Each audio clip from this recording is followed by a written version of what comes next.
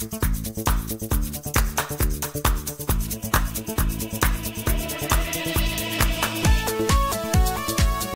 hello friends. நான் உங்க SKA பேசுறேன். உலகம் முழுவதுமாக பொய்களை பரப்பக்கூடிய ஈரானின் கூட்டாளி நாடுகளும் இஸ்ரேலின் தாக்குதலை ஈரானால் தடுக்க முடிந்தது என்று சொல்வதெல்லாம் சுத்தமாக வடிகட்டிய பொய். உலகம் முழுவதுமாக பரப்பப்படக்கூடிய பொய். ஈரானின் எல்லை தாண்டி ஈரானின் ஆகாயத்தில் ஆல்மோஸ்ட் 5 மணி நேரம் இஸ்ரேலின் மிக நவீன போர் விமானங்கள், ஸ்பை பிளேன்ஸ், ட்ரோன்ஸ், ரிஃப்யூவலிங் ஜெட்ஸ் என மொத்த அட்டாக் ஸ்குவாட்ரான் ஈரானின் எல்லை தாண்டி ஈரானின் வானத்தில் பறந்து ஈரானின் தலைநகர் தெஹ்ரானில் வட்டம் போட்டு தாக்கியிருக்கு. ஆனால் ஈரானால் எதுவுமே செய்ய முடியவில்லை. அதற்கான மிக முக்கியமான காரணம் இஸ்ரேலின் விமானப்படையின் சக்தி. நம்மில் அதிகமான பேருக்கு நான் இப்ப சொல்ல போகிற விஷயம் தெரியவே தெரியாது. இஸ்ரேல் இந்த தாக்குதலை செய்வதற்கு முன்பு வேறு 3ஆம் நபர்கள் வழியாக 3 முறை இந்த தாக்குதல் பற்றிய விவரங்கள் ஈரானுக்கு அனுப்பப்பட்டது. தாக்க வருகிறோம், இன்னைக்கு இரவு தாக்க போகிறோம் அப்படிங்கிற செய்தி 3 முறை வேறு தேர்ட் பார்ட்டிஸ் வழியாக ஈரானுக்கு இஸ்ரேலால் அனுப்பப்பட்டது. அப்படி செய்த பிறகும் இஸ்ரேல் உள்ளே புகுந்து தாக்குதல் செய்ததை ஈரானால் கண்டுபிடிக்க முடியவில்லை. அது ஏற்கனவே தெரிந்த விஷயம். உலகத்திலேயே மிகச்சிறந்த போர் விமானங்களை வைத்திருக்கக்கூடிய அமெரிக்காவுக்கு கூட தெரியும் இஸ்ரேல் உள்ளே சென்று ஈரானை தாக்குவதை ஈரானால் கண்டுபிடிக்க முடியாது என்பது. எனவே 5 மணி நேரம் ஈரான் முழுவதுமாக வட்டமிட்டது மட்டுமல்லாமல் இஸ்ரேல் செய்த எந்த தாக்குதலையும் ஈரானால் தடுக்க முடியவில்லை. இதுதான் உண்மை. இது நடக்கவில்லை என்று உலகம் முழுவதுமாக இன்று பரப்பப்படுவது உலகமகா பொய். ஏற்கனவே சொல்லி இருந்தது இஸ்ரேல் இந்த தாக்குதலை பெரிய அழிவு ஏற்படுத்தக்கூடிய விதத்தில் செய்யாது என்று இஸ்ரேல் சொல்லியிருந்தது.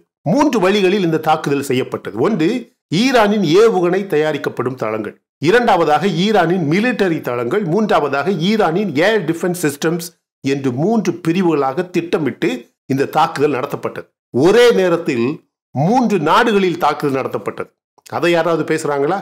Iran, Iraq, Syria.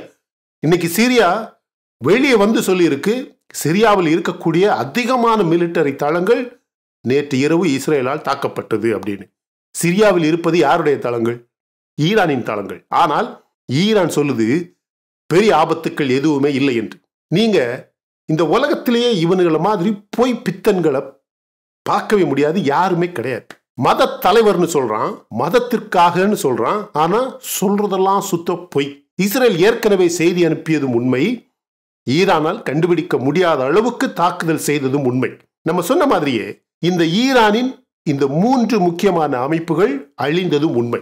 ஆனால் இதில் இருக்கக்கூடிய இன்னொரு முக்கியமான உண்மை, ஏற்கனவே இஸ்ரேலின் திட்டம் இந்த தாக்குதலில் அதிகமான அழிவுகளை ஏற்படுத்த வேண்டாம் என்பது. ஏனென்றால் அவர்கள் 500 ஏவுகணைகள் மற்றும் ட்ரோன்ஸ் பயன்படுத்தி இஸ்ரேலை தாக்கிய பிறகும் இஸ்ரேலுக்கு எந்த பெரிய அழிவுமே கிடையாது.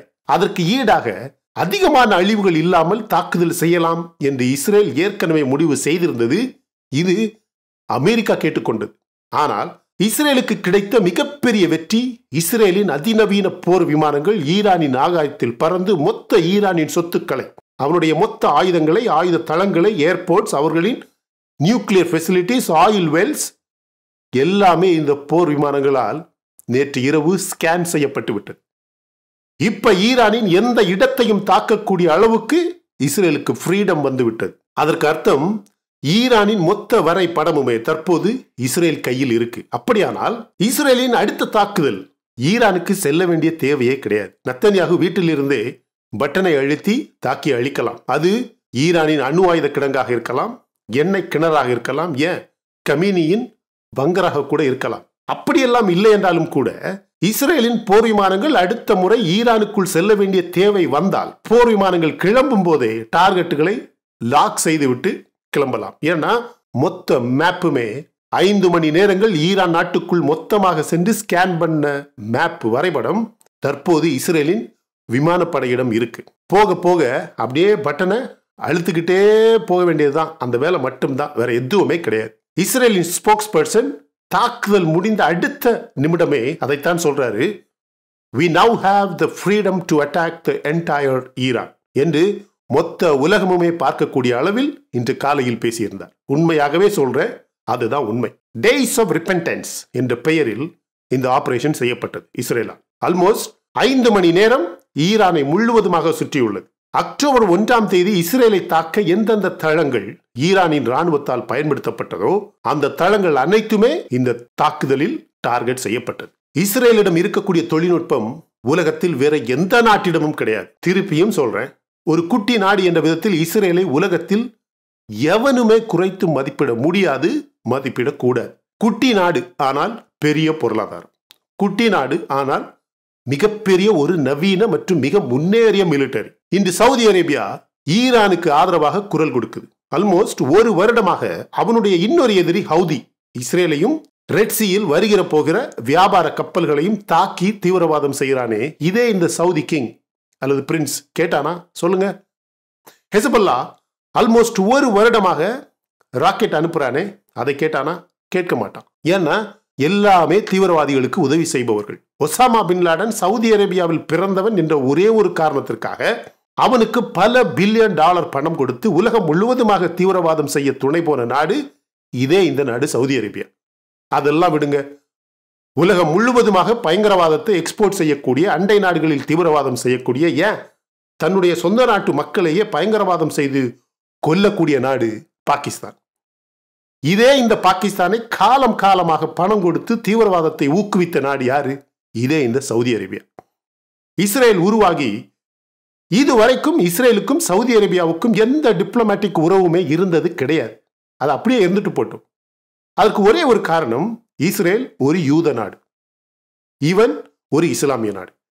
இத்தனைக்கும் சவுதிக்கும் ஈரானுக்கும் ஆகாது, கத்தாருக்கும் சவுதிக்கும் ஆகாது, சவுதிக்கும் ஏமனுக்கும் ஆகாது, துருக்கிக்கும் ஈராக்குக்கும் ஆகாது. ஆனால் இஸ்ரேலை எதிர்க்க வேண்டுமானால் இவர்கள் எல்லாருமே ஒன்று சேருவாங்க. ஏன்னா இவர்கள் எல்லாருமே தீவிரவாதத்தை ஆதரிக்கும் நாடுகள். அவன் ஒருவன் மட்டும்தான் பயங்கரவாதத்தை அழிக்க பாடுபடக்கூடிய நாடு, கஷ்டப்படக்கூடிய நாடு.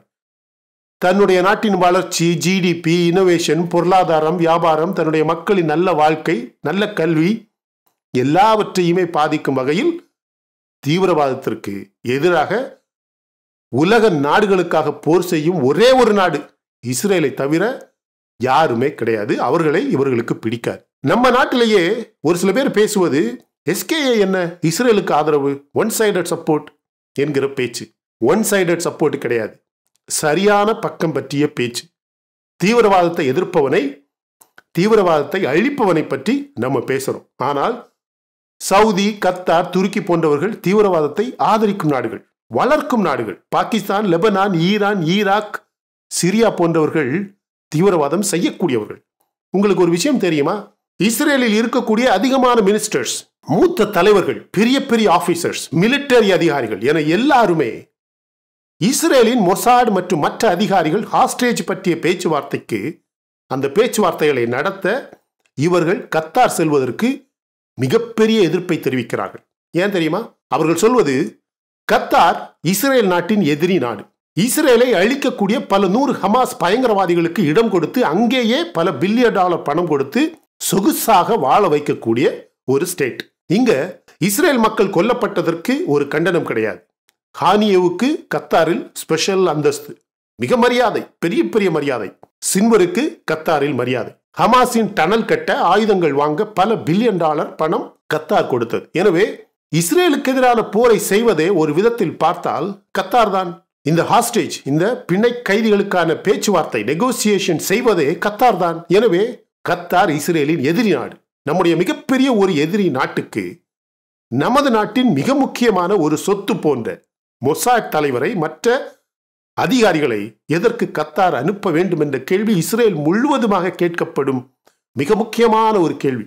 அதற்கான ஆதாரங்கள் அதிகமாக இருக்கு. நிறைய மினிஸ்டர்ஸ் இந்த மொத்த செட்டப்பையே கேள்வி கேட்கிறாங்க. அமெரிக்காவின் பிளிங்கன் 2024ஆம் ஆண்டில் 13 முறை கத்தார் சென்று விட்டார். ஆனால் அமெரிக்காவின் பேச்சு என்ன தெரியுமா?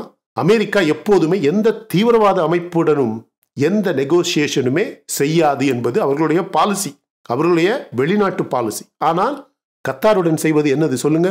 ஈரான் இன்னைக்கு சொல்றான், Iran has the duty to defend it self. Israel தாக்குனதுக்கு அப்புறம் எங்களுக்கு பதிலடி கொடுப்பதற்கு எல்லா தகுதியும் எல்லா உரிமையும் இருக்கு அப்படின்னு சொல்றான்.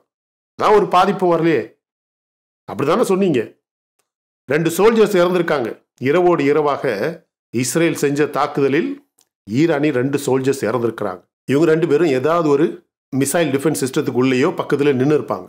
Hezbollah fires rockets, drones at north as global reactions mount to IDF's Iran strikes. Iran மேல தாக்கியதுக்கு மொத்த மேற்கத்திய நாடுகளுமே இஸ்ரேல் செஞ்சது சரிதான் அப்படின்னு சொல்லுது. மொத்த இஸ்லாமிய நாடுகளும் இஸ்ரேல் இப்படி செஞ்சிருக்க கூடாது அப்படின்னு சொல்லுது, இன்க்ளூடிங் சவுதி அரேபியா. திடீர்னு சவுதி அரேபியாவும் ஈரானும் ஒன்று சேர்ற மாதிரி இருக்கு. ரெண்டு பேரும் எப்போ பானையை உடைச்சுக்கிட்டு சண்டை போடுவாங்க அப்படின்னு யாருக்குமே தெரியாது. Israel air force targeted strategic military sides. நம்ம ஏற்கனவே சொல்லியிருந்தோம், முக்கியமாக ட்ரோன்ஸ், பாலிஸ்டிக் மிசைல்ஸ் மேனுஃபேக்சர் பண்ணக்கூடிய, அதை லான்ச் பண்ணக்கூடிய சைட்ஸ் இஸ்ரேல் தாக்கியது. ஏர் டிஃபென்ஸ் பேட்டரிஸ், இந்த S-300 S-400 மாதிரியான மிகப்பெரிய ஏர் டிஃபென்ஸ் சிஸ்டம் இருக்கு பார்த்தீங்களா, அதனுடைய பேட்டரிஸை வந்து தாக்கியிருக்காங்க. The strikes were carried out in several waves over the course of several hours. உலகத்தில் எந்த நாட்டாலையுமே, எந்த நாட்டின் விமானப்படையாலையுமே ஒரு நாட்டின் எல்லையை தாண்டி உள்ள போய் 5-6 மணி நேரம் தொடர்ந்து, அது 1000 கிலோமீட்டர் தூரத்தில் இருந்தோ 1500 கிலோமீட்டர் தூரத்தில் இருந்தோ, ஒரு நாட்டில் உள்ள ஒவ்வொரு டார்கெட்டாக பார்த்து பார்த்து பார்த்து ப்ரிசைஷன் அட்டாக் செய்கிறது எந்த விமானப்படையாலையுமே முடியாது, including America, but accept Israel. Strikes were reported in the Tehran, Karaj, Isfahan and Shiraz areas. 3-4 இடங்கள் கிடையாது, இஸ்ரேல் உள்ள போய் ஈரான் முழுவதுமாக வட்டம் போட்டு தாக்கி இருக்கும் மை டியர் ஃப்ரெண்ட்ஸ். ஆனால் இவனுங்க இல்லைன்னு சொல்லுவானுங்க, யாரு? இந்த தீவிரவாதத்தை ஆதரிக்கக்கூடியவனுங்க. அப்படியெல்லாம் ஒன்றும் நடக்கலை. அல் ஜசீரா சொல்லுவானுங்க. இந்தியாவில் கூட ஒரு சில ஊடகங்கள் இதற்காக இப்போ கிளம்பி இருக்கு. ஒன்றில் ரஷ்யாவிலேருந்து காசு வருதுன்னு நினைக்கிறேன், இல்லைன்னா இந்த பக்கம் கத்தார்லேருந்து காசு வருதுன்னு நினைக்கிறேன். நம்ம நாட்டிலேருந்து லட்சக்கணக்கான மக்கள் கத்தாரில் வேலை செய்கிறாங்க. அவங்க யார் வழியாகவோ இந்தியாவில் இருக்கக்கூடிய ஒரு சில ஊடகங்களுக்கு கண்டிப்பாக பணம் வருது. அல் ஜசீராவுக்கு எப்படி கத்தார்லேருந்து பணம் போகுதோ அதே மாதிரியே இந்தியாவிலேருந்து ஒரு சில நேஷனல் சேனல்ஸுக்கு கூட பணம் வருது. இஸ்ரேல் தாக்குதலை முடிச்சுக்கிட்டு வெளியே வந்து சொல்லுது, எங்களுடைய எல்லா கோல்ஸுமே அச்சீவ் ஆயிடுச்சு. ஈரானில் எதை தாக்கணும்னு நினைச்சோமோ எல்லாமே தாக்கியாச்சு. ஃப்ரெண்ட்ஸ், இஸ்ரேலேருந்து தொடங்கி சவுதி அரேபியா வழியாக, சவுதி அரேபியாவுக்கே தெரியாது இவனு அவங்க எல்லையை கிராஸ் பண்ணி தான் போனாங்க அப்படின்னு, சவுதி அரேபியாவை தாண்டி ஈராக்கில் அட்டாக் பண்ணிட்டு, அந்த ஈராக்கில் அட்டாக் பண்ண அந்த மிசைல் டெப்ரிஸ் எல்லாம், அந்த ஃபோட்டோஸ் எல்லாம் வெளிவர ஆரம்பிச்சிருக்கு. அப்படியே சிரியாவுக்கு போய், சிரியா இன்னைக்கு சொல்லுது சிரியாவில் உள்ள அதிகமான மிலிட்டரி தளங்கள் தாக்கப்பட்டிருக்குன்னு சிரியாவை இன்னைக்கு ரிப்போர்ட் வெளியிட்டிருக்கா. அதெல்லாம் ஈரானுடைய பணம். அப்படியே சிரியாவை தாக்கிட்டு ஆல்மோஸ்ட் 1000 கிலோமீட்டர் தூரத்தில் நின்றுக்கிட்டே ஒவ்வொரு இடமா பார்த்து பார்த்து பார்த்து பார்த்து 5 மணி நேரம் மொத்த ஈரானையுமே ஸ்கேன் பண்ணி, ட்ரோன்ஸ் பயன்படுத்தி ஸ்கேன் பண்ணியிருக்கிறான். ஸ்பை பிளைன்ஸ் பறந்துருக்கு ஈரான் முழுவதுமாக. நேற்று இரவு ஸ்பை பிளைன்ஸ், இஸ்ரேலுடைய மிக நுணுக்கமான ஸ்டெல்த் ஏர்கிராஃப்ட்ஸ் வந்து பறந்து மொத்த ஈரானையும் ஸ்கேன் பண்ணி, missile centres, missile manufacturing centres, drone manufacturing centres, இந்த மிசைல்ஸில் எரிபொருள் வைப்பானுங்க தெரியுமா, அதை மேனுஃபேக்சர் பண்ணக்கூடிய லேப்ஸ், அப்புறம் மிலிட்டரி பேசஸ் அப்படின்னு குறிப்பாத்து அப்படியே தாக்கிக்கிட்டே போகும்போது கமீனியோட பங்கர் வந்ததுமே அதை ஸ்கிப் பண்ணி அடுத்தடுத்ததாக தாக்கிட்டு 6 மணி நேரம் 7 மணி நேரம் அங்கே இருந்துட்டு வெளியே வந்திருக்கிறான். இவன் நினைச்சிருந்தா அந்த பங்கரையும் தாக்கியிருக்கலாம். இன்னும் உலகமே அதிர்ச்சி ஆகக்கூடிய அளவுக்கு, ஆச்சரியப்படக்கூடிய அளவுக்கு தாக்குதல்களை செஞ்சிருக்கலாம். பட் அவனுடைய கோல் வந்து அது கிடையாது. நீ 500 மிசைல்ஸ் லான்ச் பண்ண, யாருமே சாகலை. ஒரு பாலஸ்தீனியன் பாவம் சும்மா ஏதோ பண்ணிக்கிட்டு இருந்தவன் அந்த டெப்ரிஸ் பட்டு செத்தான், அந்த ஷெல்லிங்கோட டெப்ரிஸ் பட்டு செத்தான். இன்னைக்கு உன்னோட 2 சோல்ஜர்ஸ் இறந்துருக்காங்க. ஆனால் இனிமே இது மாதிரியான ஒரு தாக்குதல், இந்த 500 ஏவுகணை விடுறான் பார்த்தீங்களா, இது மாதிரியான ஒரு தாக்குதல் ஒன்றால் பண்ண முடியாது. அதுக்காகத்தான் நாங்கள் உள்ளே வந்தோம். பாரு, காலையில் எந்திரிச்சு உன்னுடைய சைட்ஸ் ஒவ்வொன்றா போய் பாரு. ஒரு சில ஃபோட்டோஸ் வர ஆரம்பிச்சிருக்கு மை டியர் ஃப்ரெண்ட்ஸ். ஒரு சில இஸ்ரேலி சோர்ஸ் இந்த மொத்த அட்டாக் பற்றி நாலேஜ் இருக்கவங்க சொல்கிறாங்க, இஸ்ரேலுடைய அந்த இன்டெலிஜென்ஸ் ப்ரொவைட் பண்ணுற அந்த ஐடிஎஃப் இன்டெலிஜென்ஸ் டைரக்டரேட் வந்து it was almost like a science fiction. நம்ம இந்த சங்கர் படம் பார்க்குற மாதிரி, beyond imagination அப்படின்னு சொல்றார். He said the highly precise intel enabled Israel to hit an irreplaceable factory. அதாவது இஸ்ரேல் அழித்திருக்கக்கூடிய அந்த ஃபேக்டரி இருக்கு பார்த்தீங்களா, அந்த லேப்ஸ், அது மாதிரி இன்னொன்று கட்டவும் முடியாது, அது மாதிரி இன்னொன்று வந்து உருவாக்கவும் முடியாது. இந்த சர்ஃபேஸ் டு சர்ஃபேஸ் மிசைல்ஸ் இருக்கு பார்த்தீங்களா, அவனுடைய சர்ஃபேஸ்லேருந்து இஸ்ரேலுக்கு தாக்குனாங்க பாருங்க, அந்த மிசைல்ஸ் மேனுஃபேக்சர் பண்ணக்கூடிய மிகப்பெரிய ஒரு ஃபேக்டரி இன்னும் ஈரான் அது மாதிரி கட்டணும்னா குறைந்தது 10-15 வருடங்கள் ஆகும். அப்படிப்பட்ட ஃபெசிலிட்டிஸை இஸ்ரேல் தாக்கியிருக்கு. இன்னொரு அன்ஐடென்டிஃபைடு இஸ்ரேல் சோர்ஸ் சொல்றாப்புல, அந்த வைநெட் நியூஸ் அப்படின்னு ஒரு சேனல் இருக்கு, அதுல பேசுறாங்க ஈரானியன் வந்து இவங்களுடைய மிசைல்ஸை இன்டர்செப்ட் பண்ணாங்க அப்படிங்கிறது utter lie. Iranian claim of interception was a lie. It was a total failure. 0 interceptions. இதுக்கு மேல என்ன வேணும்? இஸ்ரேல் என்ன சொல்லியிருக்காங்க? We are targeting things that might have threatened us in the past and could do in the future. நாங்க எதை target பண்ணோமா, ஏற்கனவே நடந்த தாக்குதல் வந்து எப்படி எங்களை த்ரெட்டன் பண்ணிச்சோ அது மாதிரியான இடங்களையும், இனிமே அது மாதிரி த்ரெட்டன் பண்ணக்கூடிய இடங்களையும், வருங்காலத்தில் பண்ணக்கூடிய இடங்களையும் தாக்கியிருக்கோம் அப்படின்னு. பைடன் அட்மினிஸ்ட்ரேஷன் வந்து கண்டிப்பாக இஸ்ரேலை ரொம்ப ப்ரெஸ் பண்ணிச்சு. என்னது, ரொம்ப கடுமையான தாக்குதல் செய்யக்கூடாது. அக்டோபர் 1 நடந்த பாலிஸ்டிக் மிசைல் அட்டாக்கு பதிலாக அந்த அளவுக்கு அதிகமான ஆபத்து இல்லாமல் நீங்கள் தாக்குதலை செய்யணும். ஏன்னா மிடில் ஈஸ்டில் மிகப்பெரிய ஒரு போர் வந்துடக்கூடாது. நீங்கள் ஒரே நாளில் போய் அவனுடைய மொத்த ஆயுதங்களையும் அழிச்சிட்டிங்கன்னா, அவன் அங்கங்கே மறைச்சி வச்சுருக்கான் பார்த்தீங்களா, அது எல்லாத்தையும் ஒரேடியாக ஒரே நாளில் கொண்டு வந்து ஒரு பெரிய போர் வந்து 2 நாள்லேயே மொத்த ஈரானும் அழிஞ்சு போயிடும். அப்போ ஆயில் வந்து ஒரே நாளில் $71 இருக்கிறது $750 ஆச்சுன்னா உலகத்தை யார் காப்பாற்றுறது? யாருமே காப்பாற்ற முடியாது. இன்னைக்கு இந்த சவுதி, கத்தார், ஈரான் இது மாதிரியான நாடுகளை காப்பாற்றுறதே கொஞ்சோண்டு நேச்சுரல் ரிசோர்ஸ், ஏதோ ஒரு சக்தி அந்த நிலத்துக்கு அடியில் கொடுத்துருக்கக்கூடிய கொஞ்சம் ஆயில் தான். இந்த ஆயிலை வச்சுக்கிட்டு தான் இவங்க இந்த ஆட்டமெல்லாம் போடுறானுங்க. இதில் ஒரு 10% ஆயில் மட்டும் இந்தியா மாதிரி ஒரு நாட்டில் இருந்துச்சுன்னா இந்தியா என்னைக்கோ வல்லரசாயிருக்கும். நம்ம இறையாண்மை, நம்மளுடைய தத்துவ கொள்கை, நம்ம எல்லாருக்கிட்ட இருக்கக்கூடிய ஒரு மொராலிட்டி, இதெல்லாம் இவங்ககிட்ட இருக்கக்கூடிய ஒரு 10% ஆயில் நம்ம நாடு மாதிரியான நல்ல மக்கள் இருக்கக்கூடிய ஒரு நாட்டில் இருந்துச்சுன்னா இந்த மொத்த உலகமுமே நல்ல உலகமாக இருந்திருக்கும். மை டியர் ஃப்ரெண்ட்ஸ், இவனுங்க தீவிரவாதம் செய்கிறவனுங்க கிட்ட, தீவிரவாதம் ஆதரித்து வளர்க்கக்கூடியவனுக்கு கிட்ட இவ்வளோ ஆயில் இருக்கிறது தான் இந்த உலகம் இன்னைக்கு இவ்வளோ கஷ்டப்படுறதுக்கு காரணமே. எவன்கிட்ட எல்லாம் ஆயில் இருக்கக்கூடாதோ இன்னைக்கு அவன்கிட்ட ஆயில் இருக்கு. இதுதான் இந்த உலகம் அழிஞ்சுக்கிட்டே இருக்கிறதுக்கு மிக முக்கியமான காரணம். இந்த உலகம் அழிகிறதுக்கு மிக முக்கியமான காரணம் ஆயில் தான் ஃப்ரெண்ட்ஸ். இந்த கொஞ்சோண்டு ஆயிலை வச்சுக்கிட்டு இவனுங்க உலகத்தில் பண்ணுற அலும்பு இருக்கு, ஐயோயோயோயோ பொறுக்க முடியலை, தாங்க முடியலை ஃப்ரெண்ட்ஸ். சரி, அப்படியாச்சும் கொஞ்சம் அழுமை காட்டிட்டு போங்கடா அப்படின்னு விட்டோம்னா செய்கிறதெல்லாம் தீவிரவாதம் இருக்கலாமா? என்ன கேட்டிங்கன்னா, இஸ்ரேல் வந்து நம்ம நாடு அழிஞ்சாலும் பரவாயில்லடா, இந்த உலகம் நல்லா இருக்கட்டு அப்படின்னு கடைசியாக ஏதாவது நடக்கிறதுக்கு முன்னாடி ஒரு 100-150 ஏரோப்ளைனை எடுத்துக்கிட்டு, ஃபைட்டர் ஏர்கிராஃப்ட்ஸை எடுத்துக்கிட்டு Iran, Iraq, Syria, Saudi, Qatar இந்த மாதிரியான நாட்டில் இருக்கக்கூடிய எல்லா ஆயில் கிடங்கையும் அழிச்சு மண்ணா போகணும். நம்ம எல்லாம் கற்காலத்துக்கு போனாலும் பரவாயில்ல, பட் நல்ல ஒரு வாழ்க்கை, தீவிரவாதம் இல்லாத உலகத்தில் நம்ம எல்லாம் வாழ முடியும். இதுதான் ஃப்ரெண்ட்ஸ் நடக்கணும். அதில் இஸ்ரேல் கூட அழியலாம், பட் யூதன் வந்து எப்படியாச்சும் அப்படியே அடித்து பிடிச்சி மேலே வந்துடுவான். ஹிட்லர் செய்யாததா இவனுங்க செய்ய போகிறானுங்க. எனிவே, இந்த கருத்துக்களை பற்றி நீங்கள் என்ன நினைக்கிறீங்க அப்படிங்கிறத கமெண்ட் செக்ஷனில் பதிவு பண்ணுங்கள். ஏற்கனவே காலையில் இஸ்ரேலுடைய தாக்குதல் பற்றி ஒரு அழகான வீடியோ பண்ணியிருந்தோம். இப்போ இந்த வீடியோ, இந்த தாக்குதல் நடக்கலை, எங்களுக்கு ஒன்றும் ஆகலை அப்படின்னு பொய் சொல்லிட்டு இருக்கானுங்க பார்த்தீங்களா, அதை கிளாரிஃபை பண்ணுறதுக்கான ஒரு வீடியோ. இந்த தீவிரவாதம் செய்யக்கூடிய நாடுகளை நம்ம எப்படி சமாளிக்கலாம், இவனுங்கிட்ட இருக்கக்கூடிய இவனுங்களுக்கு சேராத, இவனுங்களுக்கு சொந்தம் இல்லாத, இவனுங்க அனுபவிக்கக்கூடாத இந்த ஆயில் வந்து இவனுங்கிட்ட இருக்கே, இதுக்கு என்ன பண்ணலாம், அதை பற்றி கமெண்ட் செக்ஷனில் பதிவு பண்ணுங்கள். இந்த வீடியோ பிடிச்சிருந்தா லைக் பண்ணுங்கள். இன்னும் நம்ம சேனலை நீங்கள் சப்ஸ்கிரைப் பண்ணலைன்னா மற்ற வீடியோஸ் பாருங்கள், உங்களுக்கு கண்டிப்பாக பிடிக்கும் மை டியர் ஃப்ரெண்ட்ஸ். பிடிச்சிருந்தா சப்ஸ்கிரைப் பண்ணால் போதும்.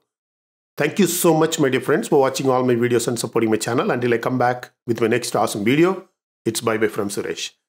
Stay safe, stay positive, stay active and stay fit, and always dream big in your life. நம்மளால எப்பவுமே எதையுமே எங்கேயுமே சாதிக்க முடியும் அப்படின்னு நம்ம ஃபர்ஸ்ட் நம்பணும் my dear friends.